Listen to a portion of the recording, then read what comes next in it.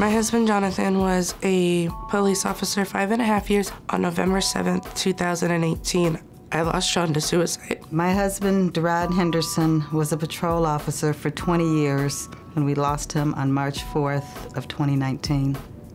John was a very upbeat person, would dance to the beat of his own drum. He was always smiling, dancing some weird dance that he would make up. My husband, Craig, was a police officer for 12 years. He passed away by suicide on September 23rd, 2014. My sister, Kimberly, was a detective for 28 years, and we lost her on June the 17th of 2018. Our father was dependable and caring. He cared so much about not only his family, but also the people in our neighborhood. He definitely felt like the neighborhood watch. One of the funny things Craig used to do, he would introduce himself to somebody. It was always, "So glad you got to meet me." Always wanted to joke around, had the best smile in the world. My aunt loved her job as a police officer. She looked forward to helping someone every single day. To the extent he was struggling, I don't think any of us really knew that. He wasn't telling us everything. I believe our officers are afraid to speak up when they're struggling because they are supposed to be the hero.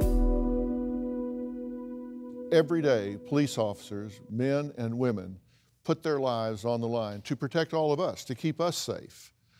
And nearly every day, a police officer takes their own life.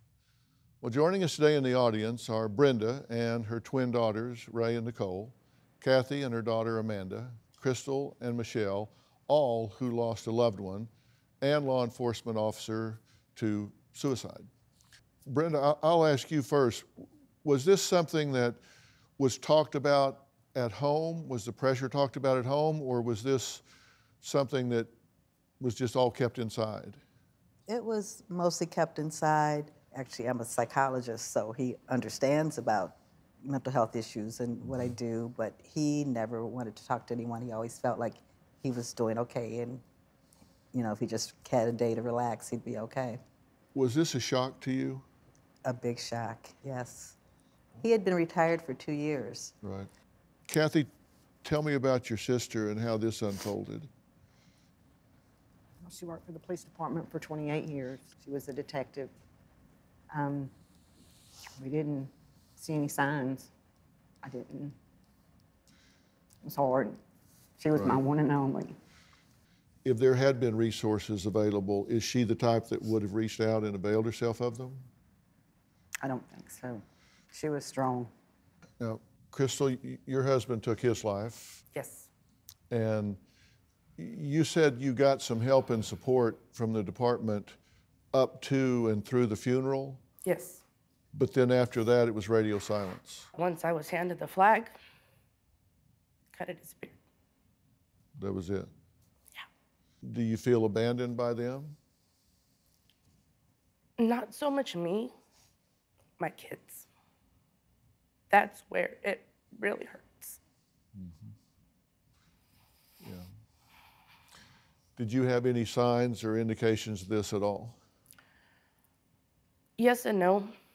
I knew he was struggling in some areas, and I begged and pleaded for him to get help, but he just kept telling me I can't. Just can't do it. I'll lose everything that I've ever wanted. Yeah. So, in the end, we lost him. And Michelle, your husband Craig was a training officer on the force for 12 years, right? Yes. Did you see this coming?